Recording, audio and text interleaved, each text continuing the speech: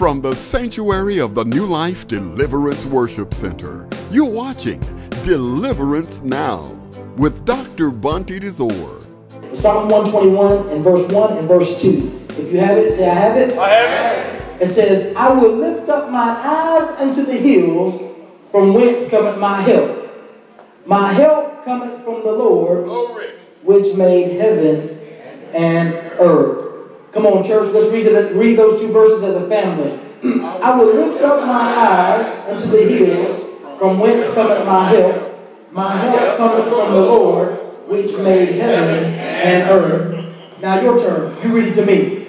I will lift up my eyes unto the hills, from whence cometh my help. My help cometh from the Lord, which made heaven and earth. Amen. Amen. The subject today is help is on the way. Hallelujah.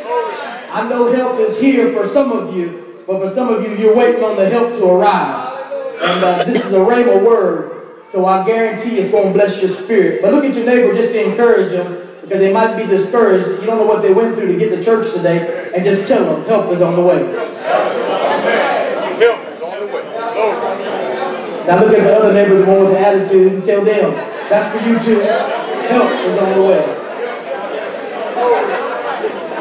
Let us pray. Father, in the name of Jesus, what an opportunity, God, to be in your presence. You're an awesome God, Lord. Thank you, Lord. You are majestic. You are wonderful. You are forgiving. You are loving. You are kind. You are wise. You are powerful. You're omniscient, Lord. Even before a word is formed on our lips, you know it all together. You know us, our down sitting and our uprising, even our thoughts, God. Your thoughts toward us, Lord, are even more than the sands of the sea. Thank you, Lord. You have a greatness in the palm of your hand. You have loved us with an everlasting love. You have redeemed us. You have saved us. You have delivered us. You have encouraged us. You have showed up in our lives, God. When people were walking out, you walked in. You have blessed us. You have restored us. You have healed us. You have delivered us, God. You're taking us from victory to victory, from glory to glory, from faith to faith. We love you today, God. And we ask, Lord God, that you take these words, Lord, that David wrote so many years ago, and you make it applicable and relevant to our lives, that you impact this text into our spirit, so when we leave this place, we'll leave jumping and shouting and dancing. How great is our God. We love you, God. We thank you for the forgiveness of sins. We thank you for the blood of Jesus. We thank you for the word of God. We thank you for the cross. We thank you for your son. And we thank you, God, for this great place, Life Deliverance Worship Center, where your spirit reigns and has freedom. In Jesus' name we pray. And if you're in agreement with that, say amen. Amen. I may be seated in God's house. All of us know Christian cliches. All of us have heard them. And it's sad to say that a lot of Christian cliches that we hear are not in the Bible. Let me give you an example. Cleanliness is next to godliness. That is not in the Bible. In fact, personally, some of the freakiest, some of the kinkiest, some of the most deviant people that I know are clean, but they ain't godly. Cleanliness is not next to godliness. People have taken scriptures out of the book of Leviticus to imply that, but that's not what the Bible teaches. Some people will tell you that money is the root of all evil. That's not true. The Bible doesn't say that. The Bible says it's the love of money that's the root of all evil. The Bible says that many have departed from the faith trying to be rich and pursuing the things of the world. So the truth is, there's nothing wrong with having things. It's only wrong when things have you. Amen? And for the rest of you who don't want things, y'all can just bring it to my house. Hallelujah. We'll take it. So, another thing that I hear people say all the time, they say that the Lord will not put on you more than you can bear. Well, you can't find that in the Bible. People say that. It's a Christian cliche. It sounds spiritual. We want it to be true. But the fact of the matter is, it's not in the Holy Scriptures. And if it's not in the Holy Scriptures, it has to be rejected. Amen? Amen. The scripture that people use to say that, they use 1 Corinthians chapter 10. And they take it out of context because the Bible says this in 1 Corinthians chapter 10, verse 13. It says, there hath no temptation that has overtaken us, but such is common to man. But God is faithful, who will with the temptation make a way for you to escape, that you may be able to bear it. What is that saying? It's saying that whatever temptation comes on you to do that thing that you have no business doing, God will make a way for you to get out of there. And it's up to you whether you choose to flee or whether you choose to stay. But the truth is God will allow things to come on you that are more than you can bear. Do you know why? Because if you can always bear the things that come onto your life, then you will never call upon the name of Jesus. It was a time in my life that I was in a place and I was in a situation that I could not see a way out, that the burden was too heavy for me to tote, that I cried out to the Lord, and He inclined His ear unto me, and He heard my cry, and He delivered me. Some of you right now, you would not be in church if you could bear the burden. You would not be in church if you could bear the load. In fact, you were bearing the load up into a point, but when it got too heavy on your life, you began to cry out to the name of Jesus, and you began to look for a good church home where you can plant, and where you can serve, where you can grow in the things of God, because you came to the realization that you could not do this yourself, that you needed God to help you.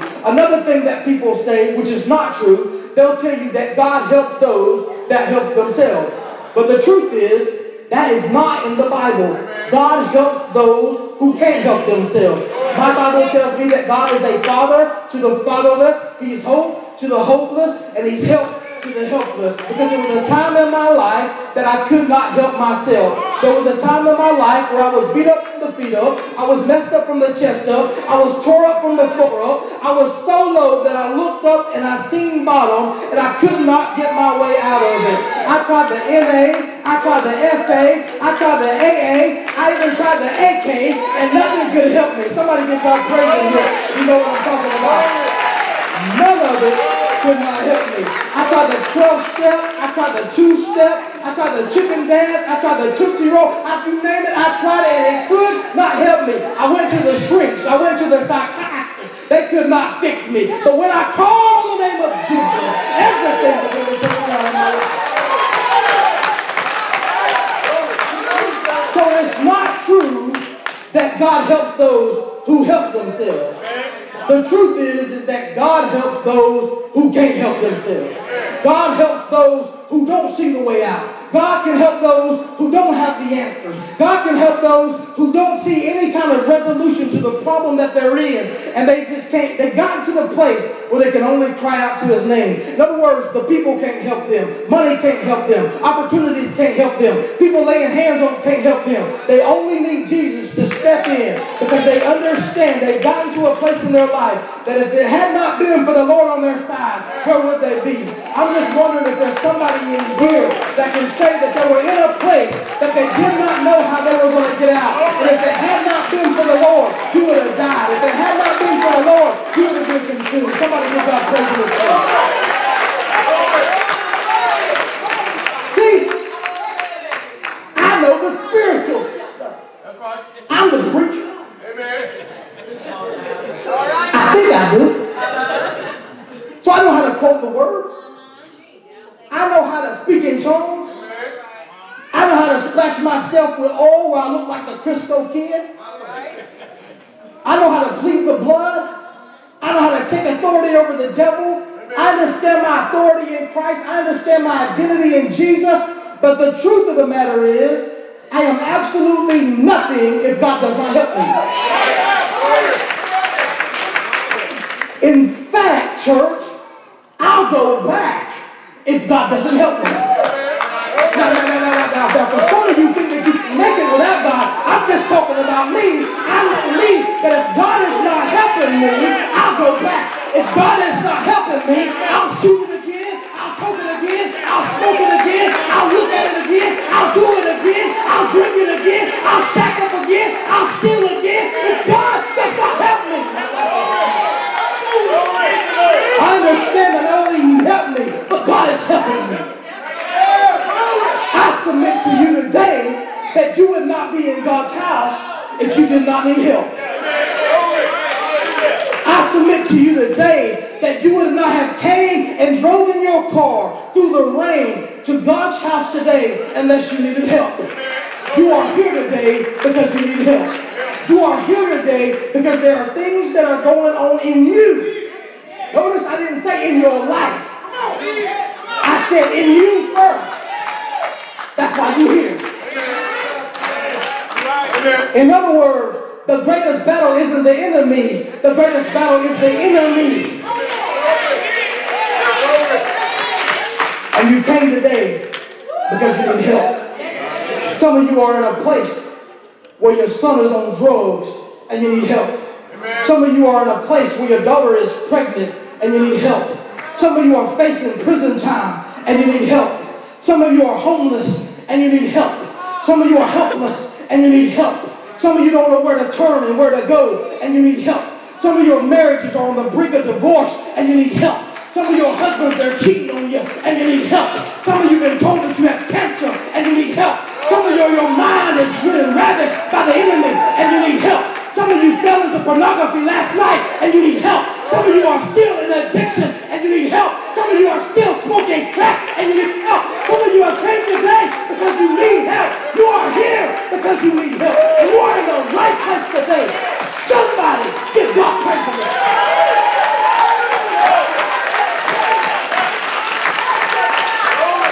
I need your help, God.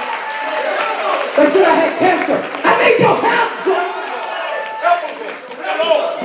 My son told me he's gay. I need your help, God. My daughter told me she was a lesbian. I need your help, God. Oh, we got to be real up in here.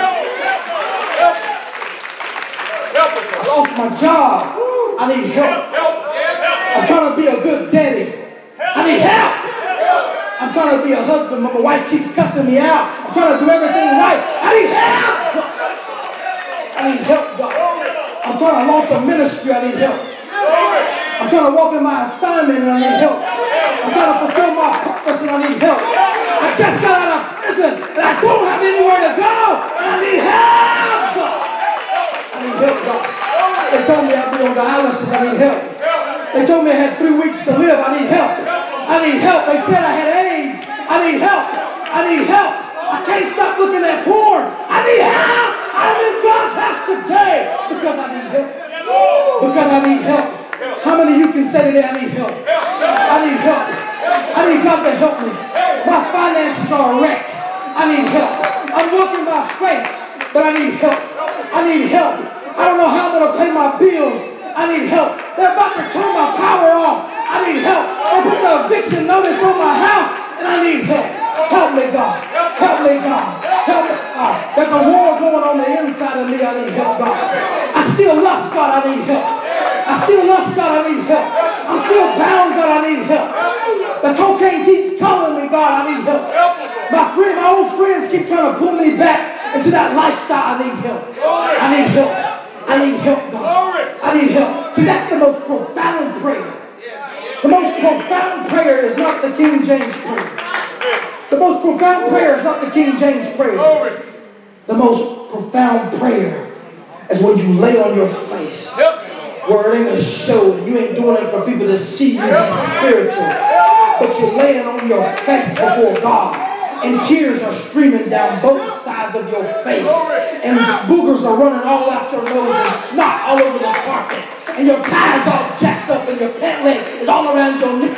And you're laying on your face before God. And you're saying, God, help me, help me, help me, help me, help me, help me, help me. If you don't help me, I'll die. If you don't help me, I won't come out. If you don't help me, I'll be nothing. If you don't help me, I won't be delivered. If you don't help me, I won't be healed. If you don't help me, I won't be successful. I need you to help me, God. Help me, God. Help me, God.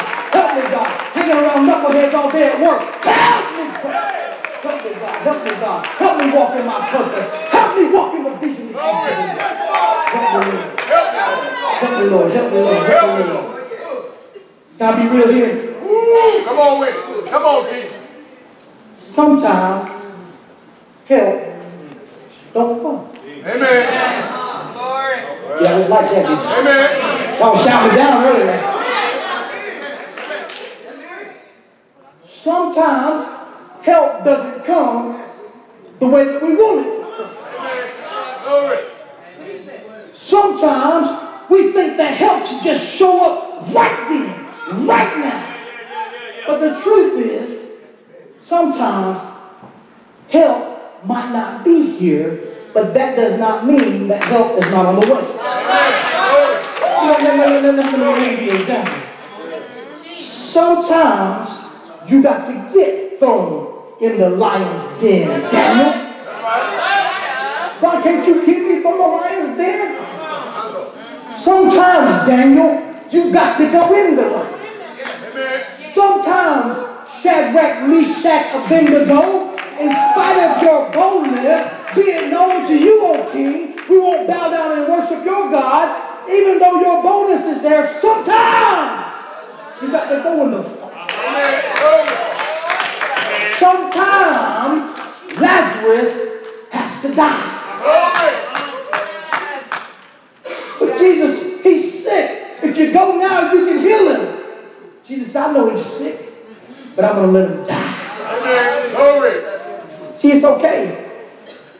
It's okay to die if Jesus is on the way. Because he can raise you back up again. I talked to a brother the other day. He said that he had a head-on collision with a truck, and they pronounced him dead on the scene. But you notice what I said? I was talking to a brother the other day.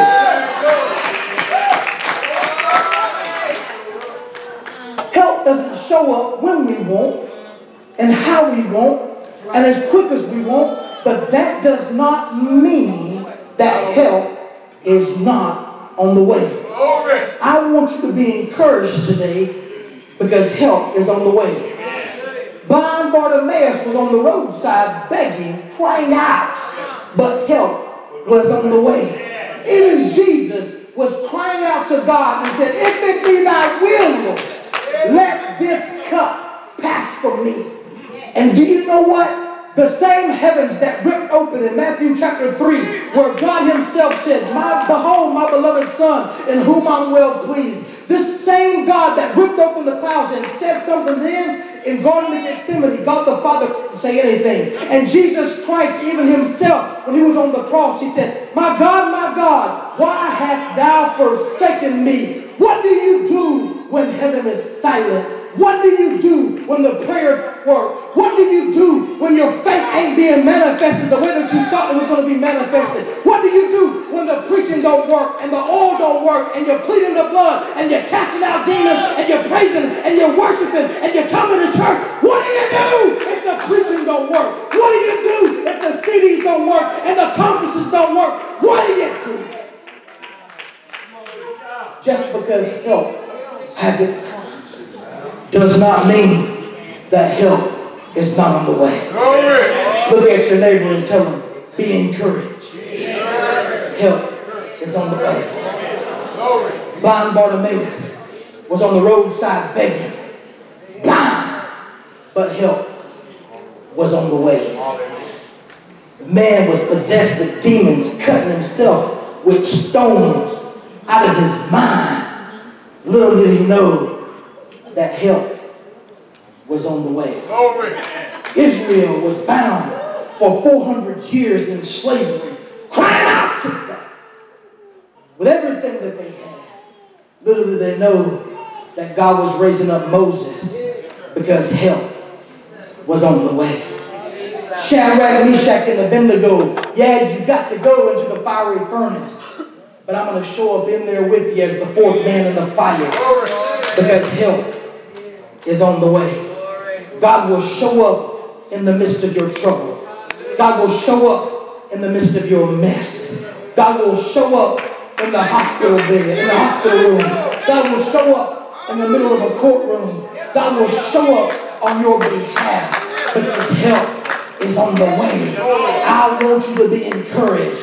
Hold on because help is on the way. When Pastor, my car broke down, hold on because help is on the way. I want you to be encouraged. If y'all on the front row, y'all get the anointing spirit. Just get hit you. Just rub it on me. Because help is on the way. Help is on the way. I'm telling you today, I want you to be encouraged no matter what you're going through. He might not be answering you in the speed that you want him to answer you, but I want you to be encouraged because help is on the way. David says this, he said, I lift my eyes to the hills from whence cometh my help. He had his priorities together. He realized that his help came from the Lord. Yeah. He understood that even Israel might be facing a giant. That was all right because help was on the way. He said, I lift my eyes to the hills from whence cometh my help. My help comes from the Lord who made heaven and earth. Notice what he said. He said, my help cometh. My help cometh. My back might be up against the wall, but my help is coming. My situation might not be looking so good right now, but my help is coming. I remember we were doing this church, we were painting the ceiling. We had so much invested, so much time, and so much money invested, and we had this lift that somebody had let us borrow, and the lift just broke right in the middle of the floor, and oil started flowing all the way down to the middle of this aisle, all the way down here. There was a big puddle of oil down here, and I came and I looked at it, and I was just so discouraged. And you know the Bible says that you'll reap if you don't faint. Y'all read that scripture before? And I remember telling the Lord, I got right here on this altar right here, and I told the Lord, I said, Lord, I don't even care what the harvest is right now. I said, Lord, just keep it. Because I'm so discouraged. I'm so frustrated. I'm so aggravated. I'm so disappointed. God, you can just go ahead and keep the harvest. I'm done. I'm just going to lay down right here, God, and just pray and whatever, God. But help was on the way. Because a brother came in and he said, Pastor, that's not a problem. I know how to fix that. That's all I did all my life, working on machinery. And before you know it, the machine was up and going again. I'm telling you what, God will send you help when you need help. God will come through. He is the friend that sticks closer than a brother. Somebody put your hands together for Jesus. Help is on the way for your marriage. Help is on the way for your healing. Help is on the way for your deliverance. Help is on the way for your encouragement. Help is on the way for your manifestation. Help is on the way for your breakthrough. Help is on the way for your financial release. Help is on the way. Somebody raise the roof in this place and give God some praise in this house. Help is on the way. If you look through Scripture, even Jesus Christ himself, they beat him, they spat on him, they hit him with reeds, they put a crown of thorn on his head, they mocked him, they ridiculed him, they smacked him, they snatched his beard, they put him on a cross, they took a spear and they threw it into his side, and after that they took him and put him in a borrowed tomb. But help was on the way. Because in 3 days, the Spirit of the living God snatched Jesus up out of the grave. And all power in heaven and earth was in his hand. Because help was on the way. All humanity had fallen into sin when Adam rebelled against God. And all humanity was considered deplorable in the eyes of a righteous God. All humanity was doomed for hell and destruction and damnation because of what Adam did. The Bible says that all we like sheep have went astray. All of us have gone our own way, and the Lord had laid upon him the iniquity of us all. And we see in Scripture how Adam failed, and right after him, Abraham failed, and Noah failed, and Solomon failed, and David failed, and Isaiah failed, and Elijah failed, and Elisha failed, and Jeremiah failed, and Nehemiah failed, and Daniel failed, and even David failed, and all these men and women of God, they all failed. But the good news is, in the fullness of time, God himself became a man because help was on the way. I want you to know that your help is on the way. This is why you cannot give up. This is why you cannot give in. This is why you cannot give out. This is why you have to continue to stand. You have to continue to believe. You have to continue to trust. You have to continue to pray. You have to continue to decree. You have to continue to declare. Why? Because your help is on the way. And you might be 5 minutes from your breakthrough. Don't you give up because help is on the way. Don't you go back because your help is on the way. It might not be there when you want it, but I'm telling you, it's on the way. Somebody give God praise for this. Help is on the way. I'm coming up out of this because I serve a God won't leave me the way that he found me. I'm coming up out of this because no weapon formed against me is going to prosper. I'm coming up out of this because I know the track record of my God, and he's never left me, nor has he forsaken me. I know his track record. I know he's good. I know he's faithful. I know he's kind. I know he's wonderful. I know he's awesome. And I know he loves me too much to leave me in this place. Help is on the way. You go in a courtroom. Help is on the way. Help is on the way. I don't care what the doctor said. Help is on the way. Help is on the way. Help is on the way.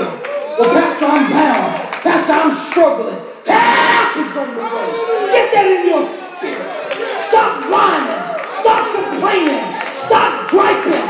Stop crying. Because we've weeping may endure for a night, but joy comes in the morning. Help is on the way. Help is on the way. I don't care what the giant looks like. Help is on the way. I don't care what the trouble looks like. Help is on the way. I don't care what the x-ray looks like. Help is on the way. Help is on the way. Well, Pastor, I ain't got no money. Help is on the way. I ain't got nowhere to live. Help is on the way. My car broke down. Help is on the way. My husband's acting crazy. Help is on the way. Help is on the way. Help is on the way. It's on the way. It's on the way. My son is on cocaine. Help is on the way. My daughter's a lesbian. Help is on the way. Do you believe that, church? Somebody put your hands together like you believe it.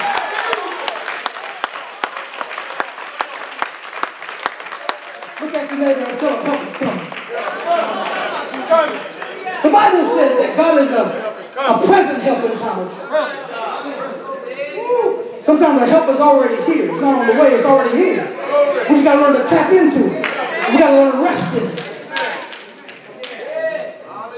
In other words, it's almost like back in the day, I used to be a street fighter. And I remember one time there was about 7 guys outside my house and we were talking junk. And I remember, I know I couldn't get all of them, but I grabbed at least 2 of them, bite, kick, scratch, whatever, go to the ground with them and just hold it on. Glory. Don't look at me like that. Glory. I was out there. I told you when I got sick, the crime rate fell. I think I'm joking. So, I want you to think about that. You're in a situation where your back is against the wall. You ain't got nowhere to go and you ain't got no turn. You ain't nowhere to turn. And you got 7 things coming against you. It ain't time to panic. It ain't time to act crazy. It ain't time to get weary. It ain't time to faint. What you need to do is you need to prop your foot up on the wall behind you and you need to say, bring it. Because help is on the way. Bring the trouble because help is on the way. Bring the enemy because help is on the way. I wish somebody would get this. Help is on the way. Our government right now is doing all kinds of ungodly things. Our government is legalizing homosexual weddings and lesbian weddings, and our government is allowing abortions to take place in our nation. Over 4,000 babies every single day are being killed on American soil through abortions, and all this stuff is going on in our nation, and ungodliness is on every side. Everywhere you turn, things are just, it seems like our nation is just going in a downward spiral with lasciviousness and bondage and the rampage of pornography and the rampage of this and that, and just all kind of just evil spirits have been released and loosed on the land. But I'm telling you what today, Jesus said, I go to prepare a place for you. And if I go to prepare a place for you, I will come again and receive you unto myself, that where I am, ye may be also. He said, let not your heart be troubled. The Bible says, then we which are alive and remain shall be caught up together in the clouds with the Lord. So shall we ever be with him. Wherefore, comfort one another with these words. What are you saying, Pastor? I'm saying, don't be discouraged. Help is on the way.